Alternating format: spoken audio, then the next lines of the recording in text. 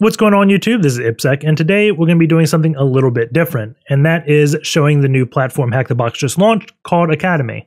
Historically, HackTheBox has always been about exploratory learning, meaning they present you a challenge, and it's up to you to teach yourself or find people to help you learn the techniques required to solve that challenge. I personally love this style of learning, as it's very much what I'm required to do day to day in my job. I can't just not complete a task because someone hasn't taught me how to do it yet. It's up to me when I get a task I don't know how to solve to explore the internet or friendships in order to find the valuable piece of information to help me solve that task. However, this is not a great way to learn if you have no background in the subject to begin with. So this platform is designed to give people the jumpstart they need by offering a guided learning experience, which hopefully helps them gain the required knowledge to be efficient when doing exploratory learning. And for the experienced people out there, I think there's plenty of small nuggets of information from our personal experiences bundled into these courses, so hopefully you'll find value in that too. With all that being said, let's just jump in. In order to get started, just go to academy.hackthebox.eu and you'll be brought to this page. You can click sign up to create an account. Right now, there's no single sign-on between HackTheBox and Academy, so you're going to have to create an account, which when you do, you'll get 30 cubes, which can be used to buy some classes. So create an account, and then when you're logged in, just click on Dashboard, and you'll be brought to your customized page. This to-do list is going to be a list of everything you're working on, and then you can have a button here just to pick up right where you left off. To the right of that, there is completed modules. A module is like a class. So this is an example of a module, the file inclusion / directory traversal. And then a path is going to be a collection of similar modules. So if we go over to this path, we can see there are 3 paths. We got a basic tool set cracking into HTTP and Active Directory enumeration. So if we look at the basic tool set, this is going to be a collection of 4 modules. If we completed using Nmap, login brute forcing, attacking web application with FUF, and cracking password with Hashcat, we get credit for this entire path. In order to know what modules cost, we can go over to the Purchase Cube page. And tier 0 modules are going to be free. So you can do all those right away with your 30 cubes. And when you complete a module, you get 20% of the cubes back, unless it's tier 0, which you get all the cubes back. But in order to buy cubes, you see you get a discount if you do a monthly payment plan. But if you just want to buy them on a one-time fee, it's essentially divide the number of cubes by 10, and that's how many dollars it's going to cost. So 1,000 cubes is going to be $100.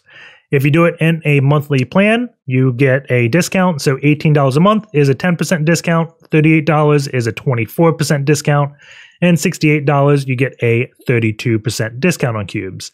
Keep in mind, this kind of does stack. When you complete modules, you get 20% of the cubes back.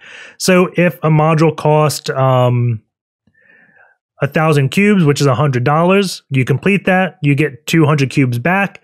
And if you have those cubes at a discount, it's additionally more off. So just keep in mind those discounts kind of stack. Let's go over to the models and look at them. So let's go to tier 0 and we can sort by fundamental, easy, whatever. I'm just going to leave all the sorting on all and tier 0. These are going to be the modules you can do without paying a dime. Every module costs 10 cubes, but when you complete it, you get 10 cubes back. So these are the modules that you can do for free. Attacking web apps with FUF, Windows fundamentals, JavaScript deobfuscation, web request, the LFI module, Intro to Academy, and learning process. Tier 1, currently there's just Nmap, that is 50 cubes, so $5, and when you complete it, you get 20% of that back, which is just 10. Going to Tier 2, you have 100 cubes, it costs, and you get 20 back when you complete it. Tier 3, it unlocks with 500 cubes, you get 100 back, and Tier 4, you guessed it, 1,000 cubes and 200 back. And I know this is going to sound expensive up front because like the Active Directory PowerView class cost $100, but keep in mind you get $20 back when you complete it. And if you did the subscription plan, you had a discount when you did cubes. And this is more than just PowerView. It's just mainly about PowerView. And I worked with Ben on that course, and we tried to not use PowerView because I know a lot of people don't want to use it because it's deprecated, but we spent like a week trying to do everything in .NET that we could do in PowerView and just couldn't. So until we know a better way to do some things, we just left it at PowerView. Even though it's not being updated, we believe that some group's going to take over PowerView and it'll get updates just like PowerShell Empire did when it got deprecated. So for now, I think PowerView is still a super relevant thing to learn.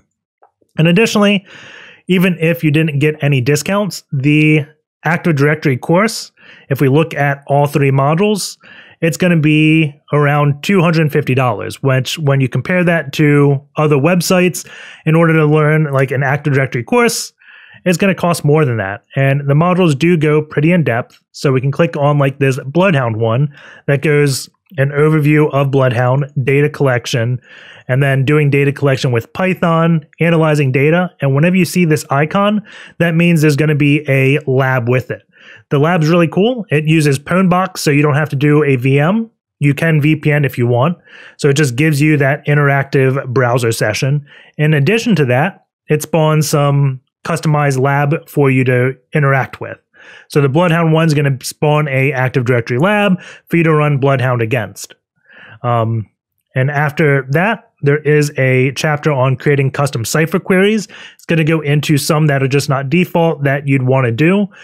This is just super handy. If you do the module, it'll explain more. And then a skills assessment at the end to make sure you understood what you just learned. So this is kind of like an open book exam that you can just go back and take as many times as you want. Can't show you that because it does cost money. So let's just look at a example module in tier 0, which will be the introduction to Academy. So I'm going to click unlock, and we'll unlock it for 10 cubes and then start this module. And we can see this is going to give us the instruction. The path goes into a module, and each module is divided into sections. So this is the introduction to Academy module. And then the sections are over here to the right. So this is talking about what a path is. We should know that, what a module is, and what a section is. So we can just mark this complete and go to next. And then when we click continue on that main dashboard page, it's going to bring us right back to section because it knows we completed the introduction. Workstation, it's talking about pwnbox. Again, you can use the one that's provided for you, or you can VPN in with your own OS. And then it's talking about the interactive section with the icon next to it. And the next one's going to be an interactive section. I think this one just has, a single question. So this isn't going to be any like pwnbox interactive right now, but there is a cheat sheet with a question to kind of help you along. And then there's also a hint that says this is case sensitive. So it wants the name of the module, which is going to be Introduction to Academy. And we can submit, and we see it's incorrect. So maybe this T is capital because the hint was case sensitive. Nope. Oh, the first section of the module. The very first section is introduction. Helps if I read the question. That's embarrassing, but we can click submit, and then we get 3 cubes back because we completed the question. So we can mark complete and go next. And then we got a interactive section with a terminal. So we can just click start instance, and this is going to start our workstation. I think the workstation by default is alive for 2 hours once you click start, and it probably takes around 45 seconds to start. So it's telling us to start, locate the bash icon, then do uname A. One of the things I'm going to do is I'm going to switch into Chrome because I just have better luck with Chrome with doing some of these things. So I'm going to go over and start Chrome browser. I just did Alt F2 to launch that. And we'll have that running. We can click this full screen button. We can also reset it. Oh, it's 60 minutes when we spawn the workstation. And then we can click this to extend the life. But I click full screen. I'm just going to copy this link. And we're going to go over to Chrome and paste the link. So we have our workstation in both.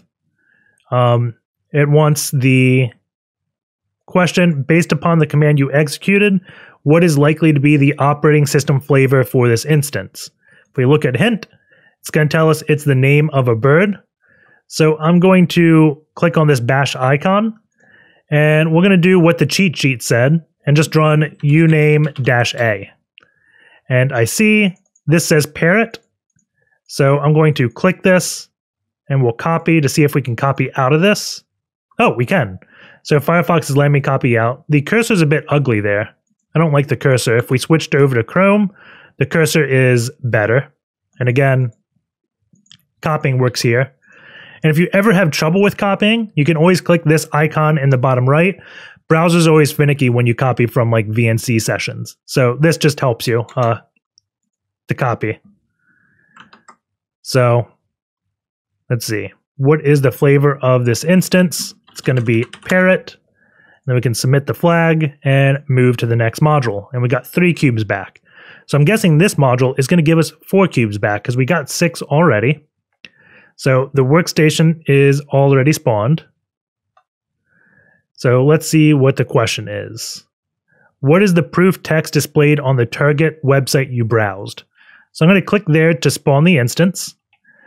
And this already spawned the machine for us to attack. So it gave us this link. And I'm going to switch over to Chrome. I don't know why it's not full screen, why the resolution screwed up here. Maybe we'll just, there we go. I just had to move my browser for it to resize. And I pressed F11 to full screen.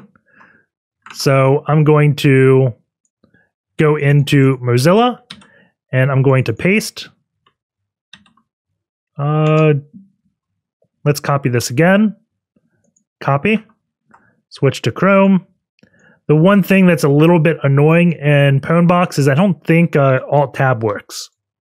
So right-click paste. We do have it working there. So I'm just going to do Control-V to paste. And we see the proof is targets. So I'm just going to copy this, Alt-Tab over to Firefox, and paste this in. And then we can mark this one complete and move next. We did get 4 cubes back. And this is going over what modules is, what the cost of each module is, the to-do list, explaining that, stopping and starting the workstation, and what a skill assessment is. But this should be relatively self-explanatory based upon my descriptions, I hope. So we're just going to mark this complete and move next. Here we're talking about paths like the Active Directory and modern web attack. And then the conclusion is just going to be talking more about how it's organized and letting us know to have fun. So hope you guys enjoyed this little walkthrough of exactly what Academy is. Hopefully it does help you all, and take care, and I'll see you all next time.